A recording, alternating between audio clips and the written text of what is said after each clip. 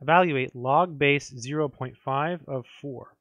So the question you ask when you see a problem like this is 0.5 to what power is 4? Okay, so 0.5 to what power is 4?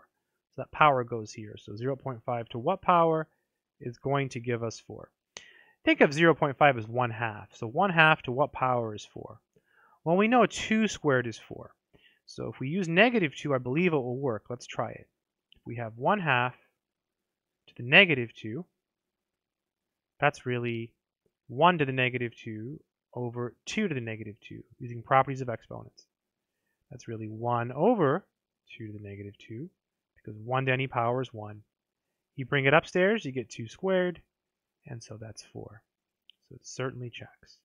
The answer here is simply -2. I hope this video has been helpful to someone in the world. Good luck.